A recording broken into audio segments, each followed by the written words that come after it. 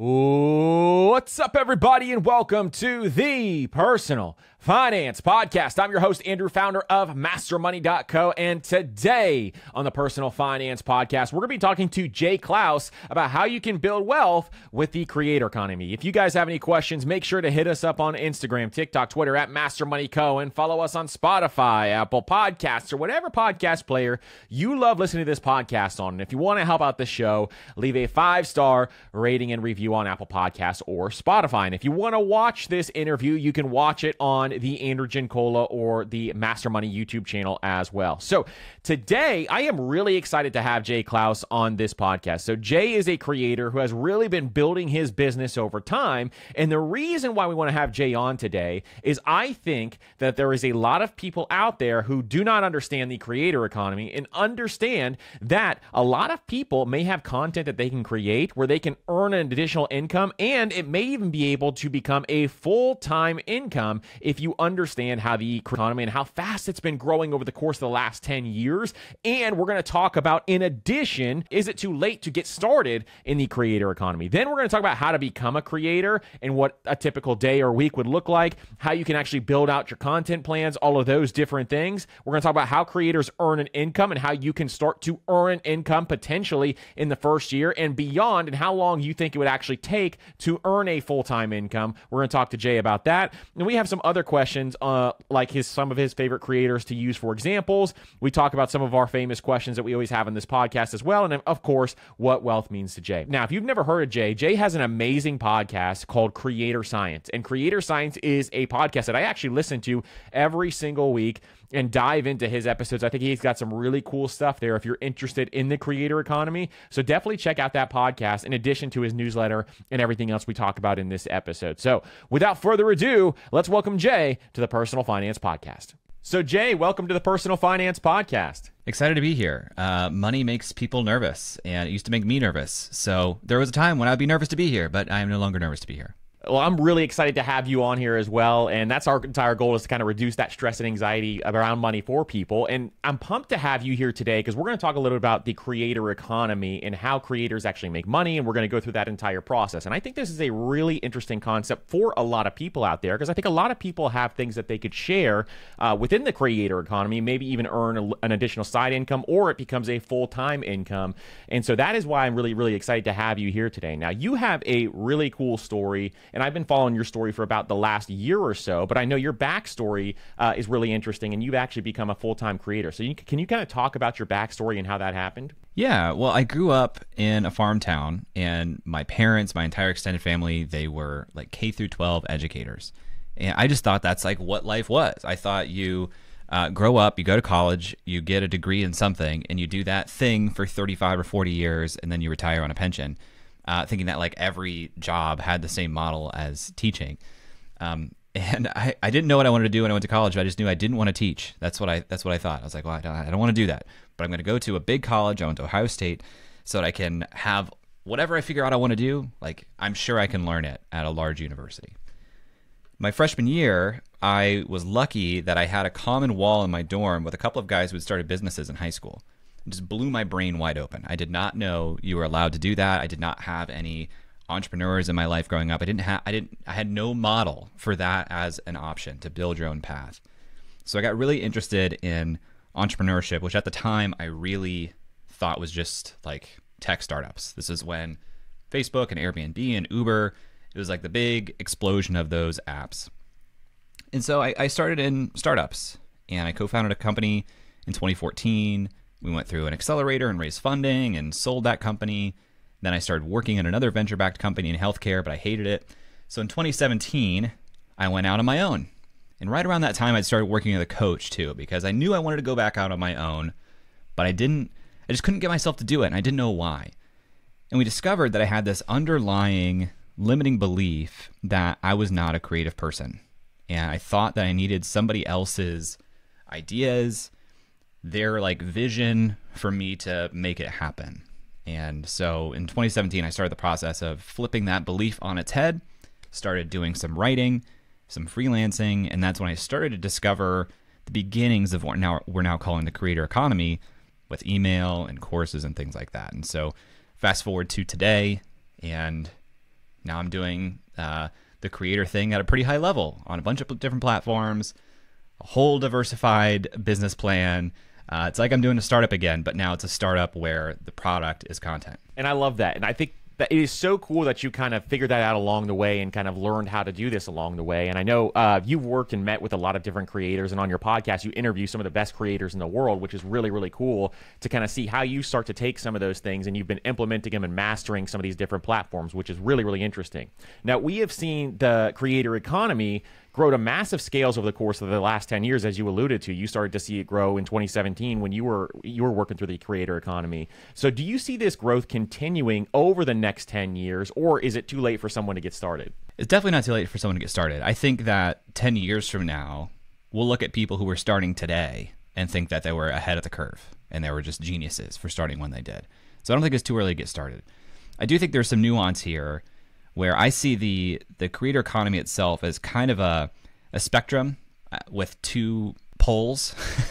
On one side, you have what I would call creator entertainers, people like Mr. Beast, Emma Chamberlain, Logan Paul.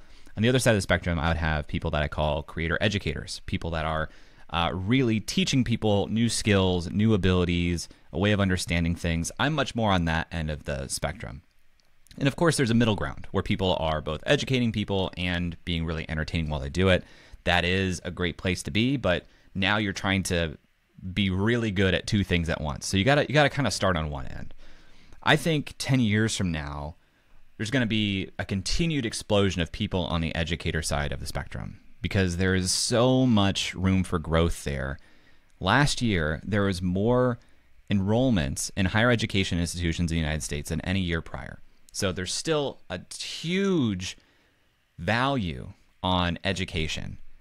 And tuition continues to rise and rise and rise. We're seeing institutions, when they hire people, they don't care about certification as much. So you're going to see that there's more and more people who teach independently skills that maybe you learned at a university level, maybe you learned on the job. And there's so much space for people to get into that game right now. I think it's just the first inning, if you want to use a baseball analogy. And I completely agree, because you can even think through people who are trying to level up in their careers, for example. There's so many things that you're learning within your career that you could teach other people, and there's so many different cool things that you can do. One example I think of is like Miss Excel, where she's teaching people how to kind of go through Microsoft Office and Excel and all those different pieces. And she's making millions of dollars per year now just by teaching them those simple things. So sometimes people who are in the creator economy don't even realize that there's little small things that people really want to learn, and it can help them accelerate their path to making more money and or becoming a better person, or all these different things that can happen just by doing that. So I absolutely love that. I kind of want to shift gears here to how someone can become a creator, because if they've been thinking about this for a long time, a lot of people think about doing it, but they don't ever start it because maybe they're nervous to take that first step. So if someone wanted to become a creator, what platform would you kind of tell them to start with, or how would you think about that if you're trying to decide which platform to start with? So I have a framework for this called PARTS. And the whole thing, if you want it in depth, is at creatorscience.com/parts. But P stands for premise, A stands for attention, R is revenue model, T is trust, and S is systems. And this is a stepwise approach to doing this. And we could talk about platforms, but I think before you jump onto any platform, you need to know, well, what am I making and sharing? What is the thing that I am even teaching? And to me, that is your premise. And I like this word premise a lot. A lot of people will say, choose your niche, find your niche. And my issue with that is even niches get competitive, or you go so narrow that it becomes completely restrictive. You start saying things like, okay, well, I am for dads who live in Iowa who love Lego. And it's just like, okay, this is really small now. Like this is something that's going to be hard to grow over time. A premise is looking at a type of audience who wants a type of outcome, and you are delivering that in a unique way, or your message is delivered in a unique way. There are lots of people who have a similar like audience avatar and thing that they teach, but their premise is slightly different. Their viewpoint on it is different, their personality is different, and there's room for people to teach the same process, same outcome with a slightly different viewpoint and build a viable business. So you got to ask yourself, who am I trying to create for? What am I trying to help them do? And what is my unique viewpoint on this process? That is step one. And then we can talk about attention or the platforms next if you'd like. Yeah, absolutely. Because when they're trying to think about this, obviously that's a great point there, is to make sure you understand what you're going to be teaching first, because that is going to be a huge, huge factor and kind of nailing that down. And one thing I remember doing early on is, before I even started this podcast, I wrote out an entire list of, do I even have enough topics to talk about when we do something like this? So I would write down an entire long list of the topics that I wanted to go through. And all of a sudden, when I started writing them, I had hundreds and hundreds and hundreds of different topics, and I knew, okay, I have enough information that I can talk about on this podcast. And that's kind of how I went through with each and every platform that we try to kind of go through and grow. So when you have someone who comes to you and says, I have my premise, I know exactly what I'm going to be talking through, which platform should I use? How do you tell them to think about that? I think this is another bifurcated decision. There's two options here. There's two things you need to understand. There are platforms that I classify as relationship platforms, and there are platforms that I classify as discovery platforms. A discovery platform is something that has built-in discoverability to it, so that people who have not already explicitly chosen to view or consume your content may see it. This is social media. This is YouTube. This is anything with a search engine in it. Those platforms are incentivized to connect great content to people who want it, even if those people have not connected yet. That's what the algorithm does. So a lot of people start here. A lot of people go straight to social media and they say, well, there's a lot of people on TikTok or Instagram. I'm going to start teaching there. And that's okay. That's a great way for getting in front of a new audience, which in the beginning, when you're trying to grow an audience, you've got to do. Then you have relationship platforms, which are things like email, podcasting, SMS, and private communities. There is no built-in discovery mechanism there for new people to discover you, or at least very small. There's a little bit of it now in email. There's a tiny bit of it in podcasting if you're listed in the podcast discover page. But generally, there's no third party that's incentivized to connect other people to your content. You've got to do that hard work. But these are systems of distribution that you own and control. Somebody follows you on Twitter, or I guess it's X now, whatever we got to call it. Right. They may not see the thing that you publish. It might not even go in their feed. They might not see it. If you send an email, it's going to that person's inbox. Whether they choose to open it is up to them, but it's going in their inbox. That is happening. Same with podcasts. When you publish a podcast, it's going in their RSS feed. So the game is, how do I leverage discovery platforms to get my message in front of a new audience and get them interested in joining me on some relationship platform where I control that means of distribution. It's more likely that I can go more in depth, have more long form conversations, discussions, content there. And that's really where trust is built over time. So that's the whole game, in my view, is understand your premise, create content on a discovery platform, get people over to a relationship platform. And for me, that process has been Twitter to email, and then from email to podcast, So it's kind of a funnel in that way. Exactly. So you can pair a couple of them together in that way, which I think is really, really interesting. Would you recommend someone do multiple discovering platforms, or do you think they need to master one before they actually go through that process so they can get people back to their relationship platforms? Historically, I've not recommended doing multiple discovery platforms at once, because if you're doing one discovery platform and one relationship platform, that's still two things that you have to do well. And the thing about each of these platforms, they're all their own game.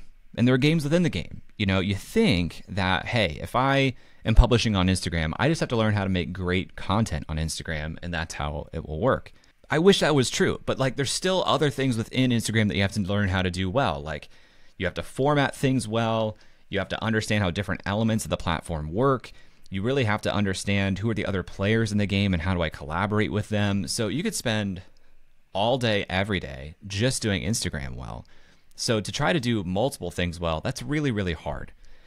Now, what we're seeing right now is an interesting time where if you do short form vertical video, you can essentially cross-post that same vertical video to Instagram, TikTok, and YouTube Shorts with very little change and see a good return on that effort.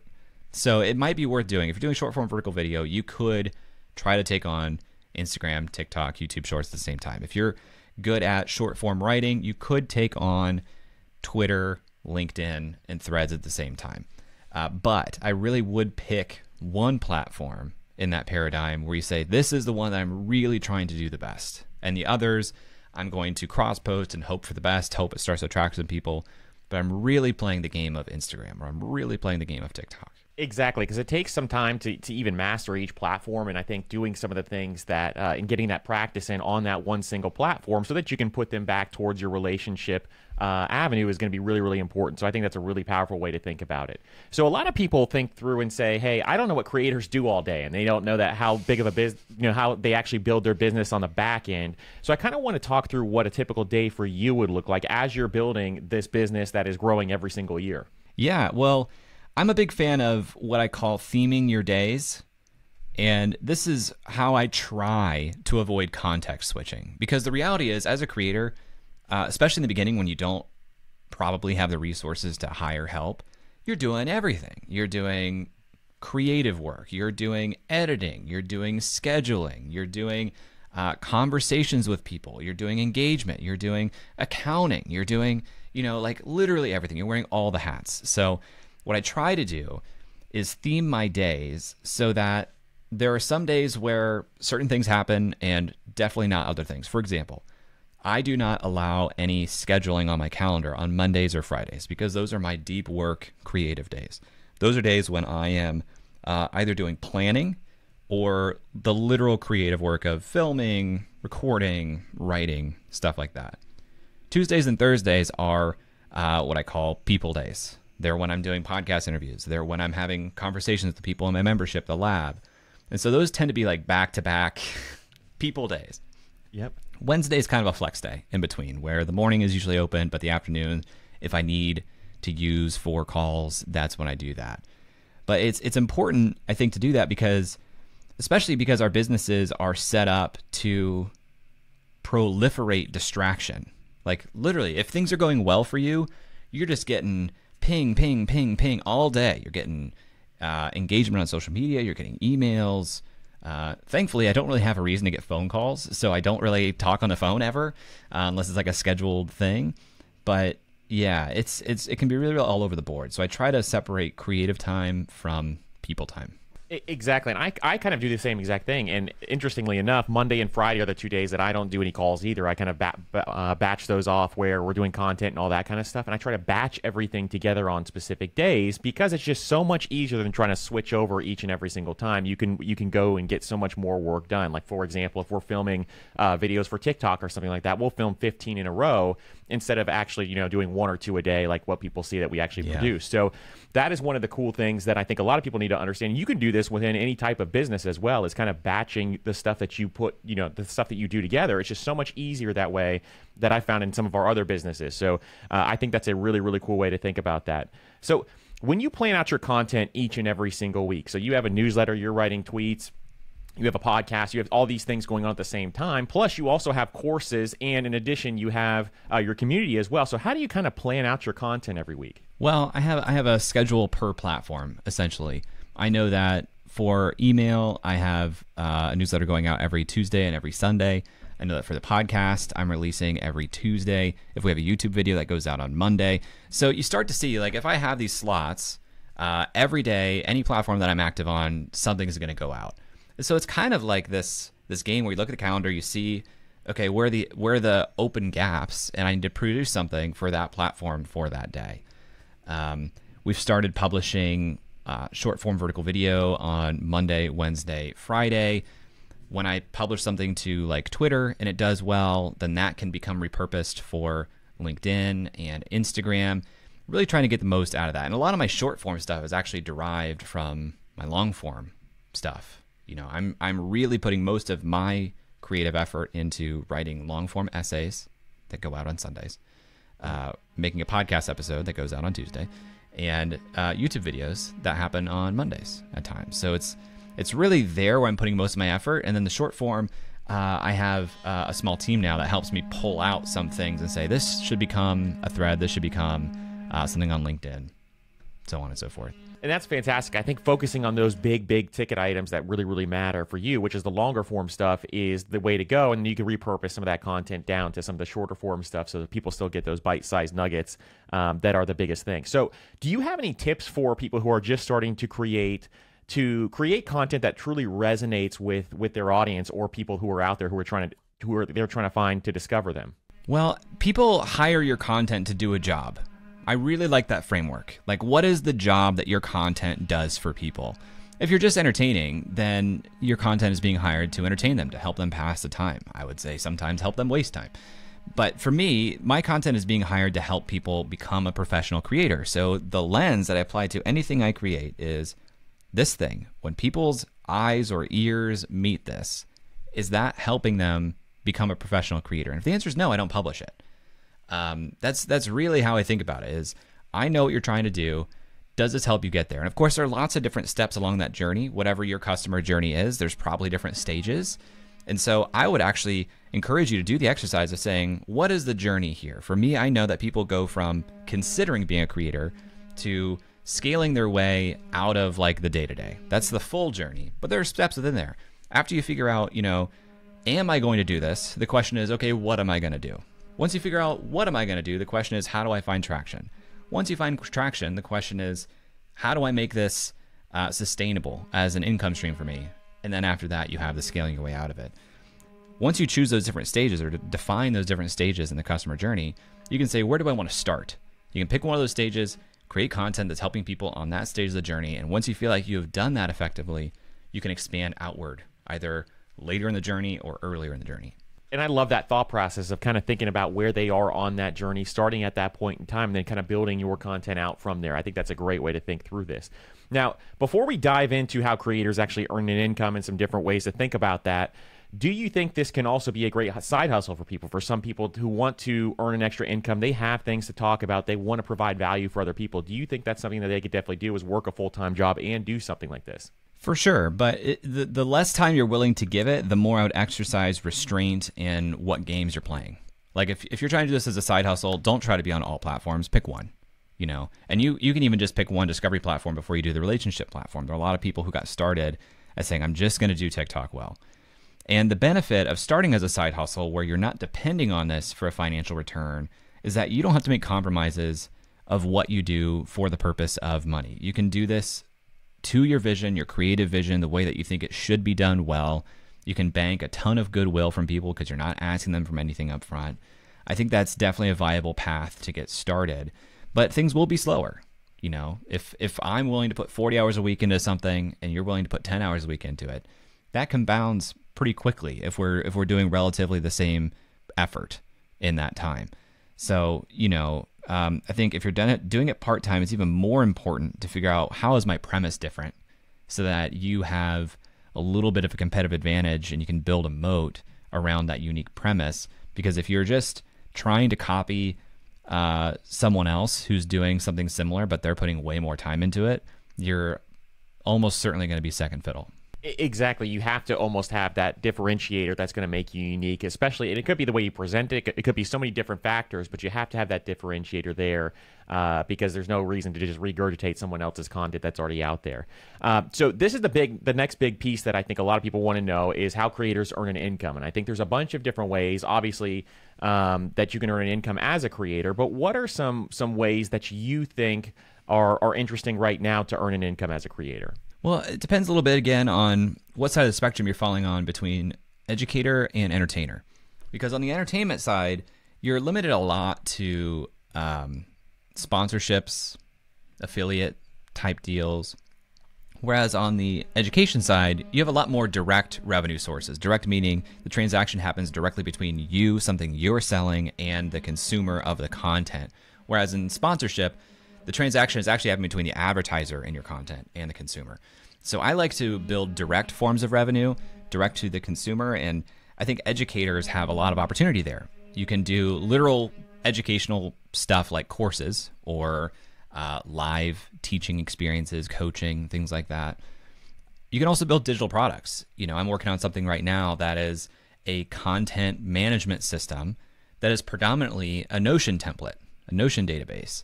And that's a valuable thing. That's not really a course, quote unquote. There will be supporting videos to teach people how to use it. But really what people are buying is a system. And so I encourage people to think pretty expansively about what is possible to serve your audience. There's a woman named Sarah Renee Clark. She's a YouTuber. She does videos about coloring for adults. And her highest grossing product is something called a color cube. It's literally a box that has hex colors all over the outside, and inside she has a bunch of decks of cards that have pre-designed color palettes that are actually based on photographs of nature. So she'll like take a photograph or find a photograph, it's beautiful. She'll pull out the actual hex colors and say like, nature says this works. It probably work for your website. And all of those are pre-designed color palettes. Nobody is saying to creators like, hey, you should design a physical product that's built in a cube with decks of cards within it. But she saw that's something that her audience would benefit from. And it's a form factor she was interested in creating. So I try not to get people stuck in too many ruts of what is possible here. The question is, what would help your audience? How can you most effectively deliver something that will help them go from A to B in what they're trying to do? Exactly, and I think that's such a cool example, and it's really what's going to provide the most value to your audience. And I remember originally we were talking about that with Pat Flynn, and who I know you know as well, and he always used to talk about bringing value, serving your audience, that type of thing. And if you do that first, if you serve your audience first, I think it's going to be a really, really interesting way to kind of create that connection, that trust, build that rapport with your audience, so that you can actually change lives and help people get from point A to point B and whatever that is. And so as people start to think about this, maybe they're starting to think of things that they can make as a creator, especially on the educator side. How long does it take for someone to actually earn an income typically, would you say? Or what is a realistic income for some creators who may want to go do this full time? Such a hard question to answer because it's all over the board. And a lot of it really comes down to how badly does the market need what you're providing? And how quickly can you spin up something that gives you like product market fit? There are some folks who work for years. I would say, I'm 6 years into this. There are people who have earned a lot more than me and done a lot faster. And part of it is because when I started, the market was a little bit immature. I've grown with the market, essentially. There's more demand in the market now, so I have grown. I have a friend of mine who she serves teachers who are thinking about leaving the classroom. That market has exploded, and she hit it at the exact right time. When I look at the graphs she shows me of like growth in her email list, it's the steepest incline I've ever seen. And that only happens when you are hitting the market at the right time with the right product. So it really, really depends on that. Generally, though, I encourage people to think in a 3-year time horizon, to be honest. Like that's when you can really develop meaningful revenue for most people. And that's still with some discipline. I hope I'm overshooting it for you, and I hope it doesn't take you that long. But if you have that frame going in, I feel like you're much more likely to stick with it long enough to really see the return on your effort. And I think that's important. I think that's important as well, because I've seen most of the creator friends that I know, they started to, it takes them a year or two before they actually earn that income. So I think that 3-year income time frame is spot on for most people. So when you kind of think through this, how do you plan and structure your product launches for some of these things? So say, for example, you want to launch a course, or maybe you want to launch a community or something else. How do you kind of think about planning those and structuring those launches? There's a little bit of a stylistic question here, because I have some friends who are creators who they are like launch magicians. They are so good at designing and executing on a launch, and it's this like well orchestrated thing where they build anticipation for weeks, and then they have this short launch window, and they're really leveraging urgency, saying we only have a couple of days. I don't go that intensely because I want most of my sales and most of my products to be evergreen. I don't like the effort of launches. I also don't like the feeling of launches where I'm basically manufacturing urgency that doesn't need to be there. But some people, they want to do that. They see that as a healthy way to create tension and make people take the leap into something that's going to help them. They see that as a way to really generate a lot of revenue quickly so they can use that to reinvest in the business. And I think that's all valid. For me, the baseline is I like to have a good idea of something. I will often create a sales page before it exists. I'll send that sales page to my audience and say, this is in pre-sale. If X number of people purchase this, then I'll make it. And then once people purchase at that amount, I'll email and say, okay, enough people made it. This is still in pre-sale. Now instead of 50% off, it's 25% off until I finish the thing. And I'll build it for a month or so and then launch it. I think I'm leaving a lot on the table by doing that. And I think product launches can vary by the type of product that it is. Like if you are Sarah with the Color Cube, you actually have inventory limits. You have very real scarcity where it's like, I ordered 1,000 of these. And so if you want to purchase this, now's the time to do it because we only have 1,000 of them. It really varies by type, but I like the idea of doing a pre-sale to validate the product before you even make it. And then, continuing the pre-sale until the point of finishing it so that you can put it out and say, okay, now it's available for anybody at any time. I think it's a really cool idea too. It is something where you can still, build a rapport with your audience and kind of go through that, but you're not putting pressure on anybody and you're kind of going through that process, especially if your content is evergreen, because I think that's a really, really cool way to do that. So you have an incredible community of creators that you created over time. How has that community made an impact on you and the content that you create? It's been transformational for the business, honestly. Today, the membership, it's called The Lab, it accounts for about 70% of my overall revenue. And that's not because other things have earned less. It's just earned so much that it's dwarfed everything else. So that's been awesome because not only has it had a huge impact in terms of revenue on the business, but it's given me this wonderful feedback mechanism with my own audience. Like I'm really tapped into what people who are in a later stage of that customer journey that I described, people who are going pro or even scaling, but I really understand what they're going through. And anytime that I want to validate something, I can go and ask that group of people. It's been phenomenal. So I really, really enjoy that. The question that I face is I focused a lot on like the getting traction and even going pro stage of creators. Should I continue to go further in the customer journey towards I'm now scaling my business, or do I go earlier on to people who are getting started? There's definitely more people in the earlier on phase, but it's still a choice to make because, and maybe you've experienced this even with this podcast, Andrew, when you presume intelligence and experience and make your content a little bit more in depth, not only do you attract people who are further along, but people who are earlier will still tune into that to try to learn more quickly. And so I think I'm heading more and more towards the end of people who are already doing this professionally or are earning a good living and want to increase it. I think I want to focus more on that end of the customer journey. And I would agree the same thing for us. So we have people where you think about personal finance and it's the beginning of the financial journey and you kind of walk through that entire process and you go to some really advanced stuff. And what I've noticed is we try to kind of touch on both again, but a lot of times we are going towards more of the advanced stuff because a lot of people have been here since the beginning of the journey and they've learned that stuff and you can always reference back. But it seems like a lot of people have a hunger for some of the more advanced stuff, which is really, really interesting. And it is a struggle because it's a struggle to figure out, which direction do you need to go? And so that's one thing that we're kind of testing and thinking through as we go through that process as well. I think that's a very natural thing. So it's really interesting. And I think you're thinking about it, perfectly, right on the right line there, because really taking people through that journey and having that evergreen content, which is our number one goal too, is going to be really, really powerful over that time frame. So are there any creators out there that truly have inspired you along your journey? And are there any examples that you can provide for people who have inspired you? I mean, a lot. Early on, I was really inspired by Brian Harris. If you're familiar with him, he had a website called videofruit.com. He was really early onto the train of just how big of an asset building an email list could be. And he was also very, very good about doing rigorous experiments and then really thorough write-ups of the results of those experiments. I think a lot of his stuff was way ahead of his time. In a lot of ways, I'm retreading on a lot of ground that he did years ago. So Brian Harris comes to mind for sure. I've been really inspired by Tori Dunlap is in the finance space. People may love Tori, may hate Tori, we'll see.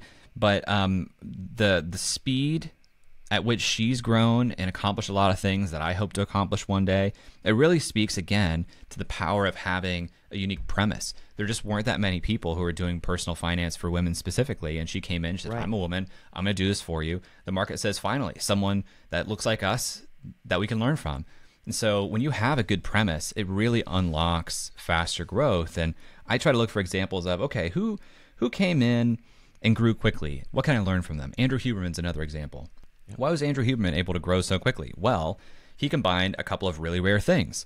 A lot of deep earned insight over decades within Stanford, and the ability to make that feel accessible to people. There's not a lot of people who would spend decades doing stuff in neuroscience to the level that Andrew Huberman did, and then be able to explain it in a way that other people not only can understand, but want to learn, like hear, you know? Right. So that's where I'm trying to learn is people who make a splash quickly. Typically it's a long-standing history in the space and a lot of great stories, a lot of great earned insight, or a really unique premise that the market was just ready for. When it comes to your way of thinking of building your specific business, do you follow along the lines of, like, for example, there's a great book called Company of One, and Justin Welsh talks about this a lot too, on how it's a big inspiration for him. Do you feel like you are creating this business as more of a lifestyle business, or do you want to scale this business to even larger magnitudes than maybe where it could go to right now? At this time, I'm really only interested in lifestyle businesses. Because, like, I mean, if you heard the story of the fisherman and the businessman. Yep. It's one of my favorite ways to think about things in terms of long-term retirement and stuff like that. I'll try to hit this really, really quickly so people who haven't heard of it can understand. There's a fisherman. He fishes 2 hours a day, and that's all he needs. He goes home at the end of the day, and he feeds his family. He has a nap. He spends time with his wife. He goes out with his friends at night. After a couple of days of seeing this, a businessman comes up to him and says, why do you only fish 2 hours a day? If you fish 8 hours a day, you can catch more fish, sell the fish. And the fisherman says, why would I do that? And he eventually says, well, because then you can buy more boats, hire more fishermen, make more money, build a whole fishing business. Well, why would I do that? Because once you own this large fishing corporation, you'll have all the time in the world to spend with your wife, take a nap in the middle of the day, and go out with your friends at night. The point being, a lot of things that you want, you can have now with like restraint. We think we want all the money in the world so we can do anything we want with our time, but to get there, often you have to like sacrifice all the time that you have. Right.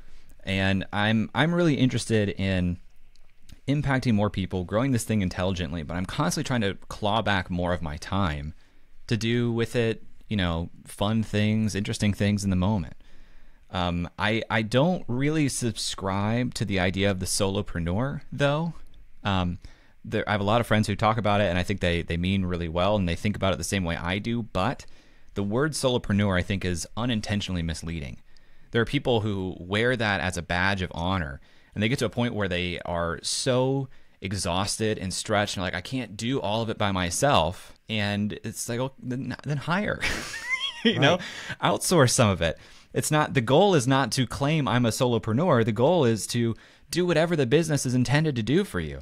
And I think that the term prohibits people from making smart business decisions and hiring decisions early on that would save them a lot of time and heartache.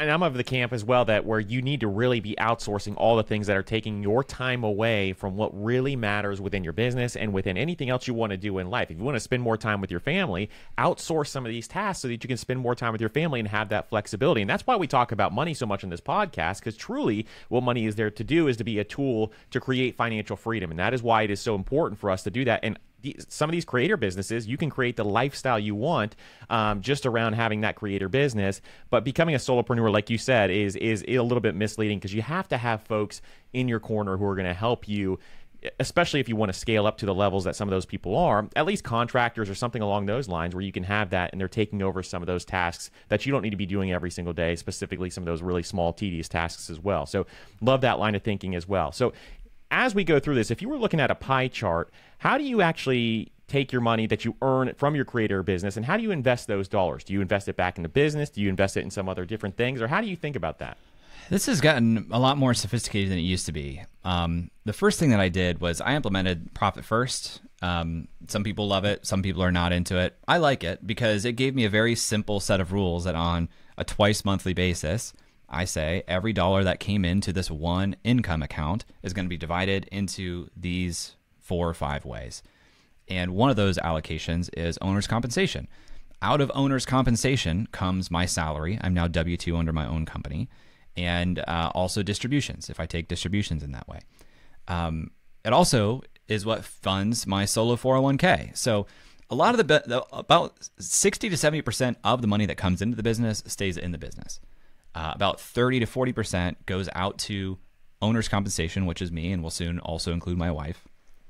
And of that 30 to 40%, some of it goes into a solo 401k. A lot of it goes just to fund my lifestyle. I do also invest basically just into the stock market. Not actively picking. I'm not Robin Hooding. I'm doing a diversified portfolio. I actually have a financial advisor who helps me direct that. Same with my 401k. Very boring stuff. Nothing all that exciting. I do get some opportunities to do some private angel investing, and I've done some of those in the past because it's fun for me and they're people I know, and it's kind of a big bet. I expect I'll lose all that money, but mostly it's boring stuff in the solo 401k, a Roth IRA, and a basic market investment account. We love boring stuff here. That's what most of us invest in who listen to this podcast as well. So that's fantastic. I think that's really, really cool to kind of just look and see how people actually handle that side of it as well. So, Jay, I want to shift gears here to some of the questions that we ask a lot of our guests, and we get some really good, interesting answers out of some of this. So what part of your work or life makes you come alive?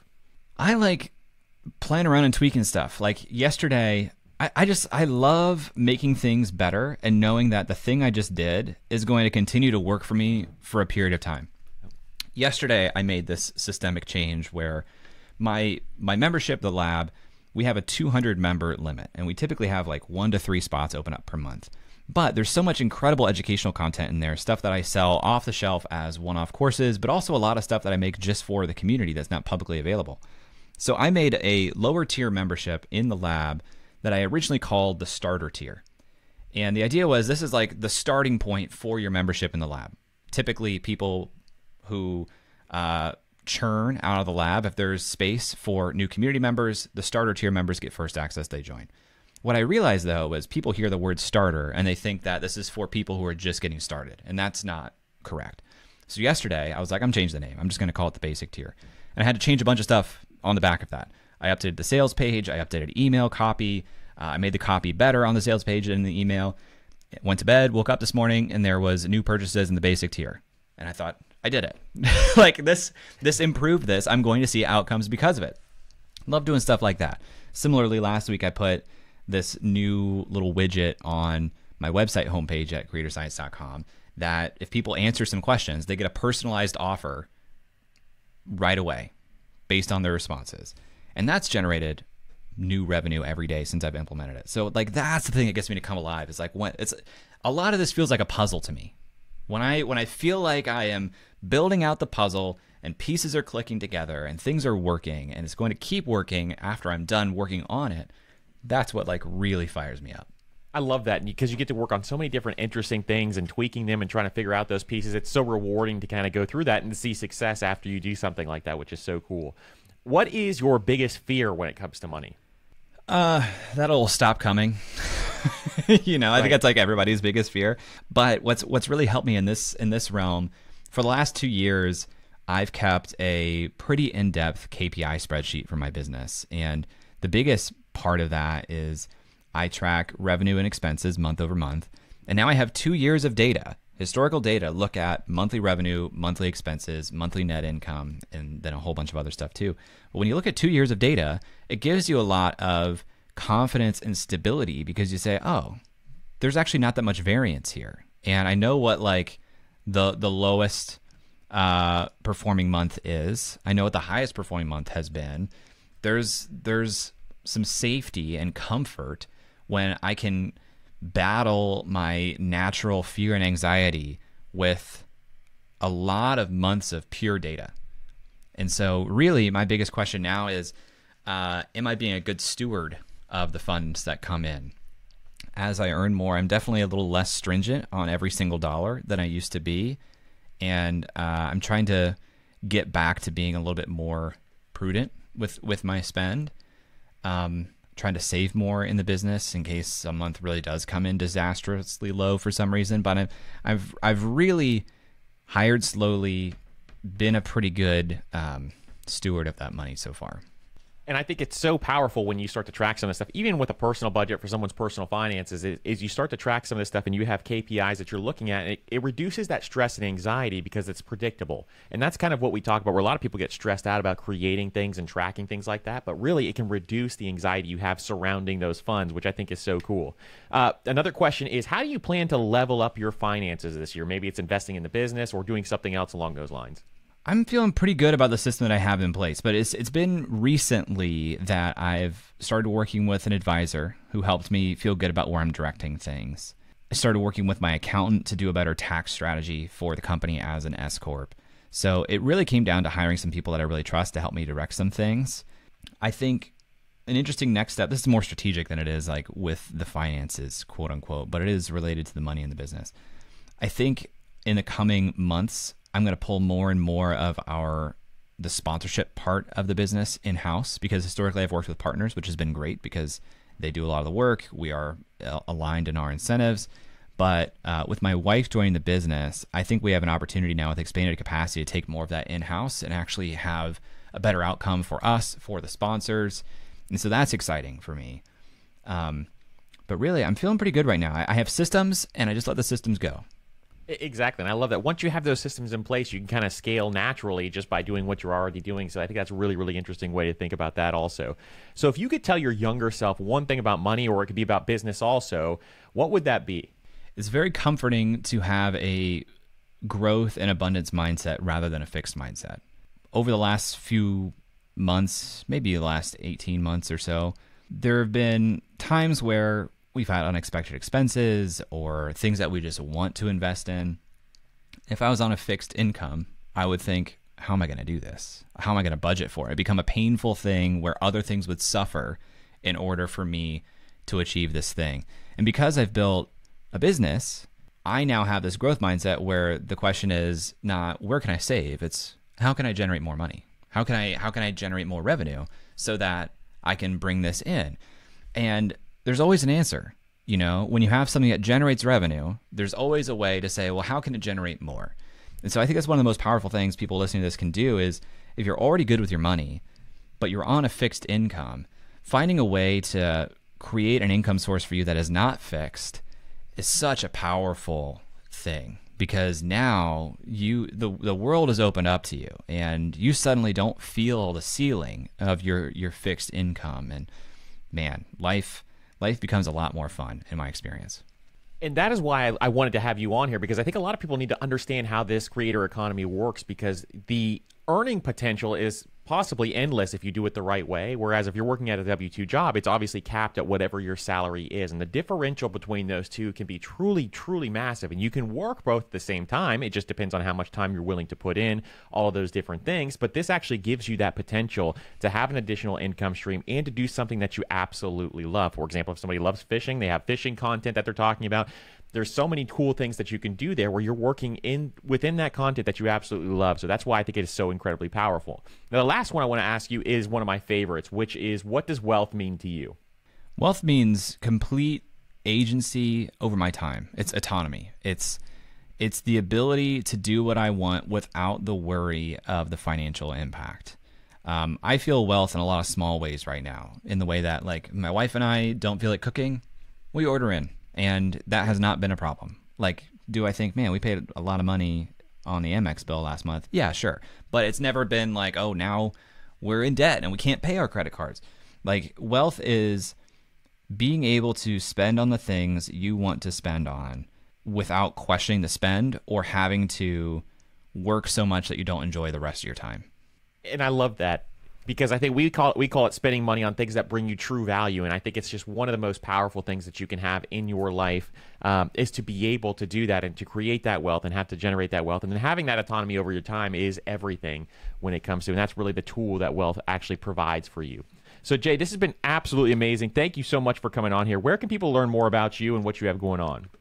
Subscribe to the newsletter at creatorscience.com. If you're interested in getting started on your own here, I've actually put together all of the tools that I use in my business that help me run this thing. That's at creatorscience.com/toolbox. That's free. So yeah, just get started down the path, and that's where I can help you the best. Fantastic. And Jay's newsletter is absolutely fantastic. We'll have his newsletters, podcast, and everything else, all his socials down below in the show notes so that you can check those out. If you guys have any questions, we can reach out to us as well. Jay, thank you so much for coming on. Thanks for having me, Andrew.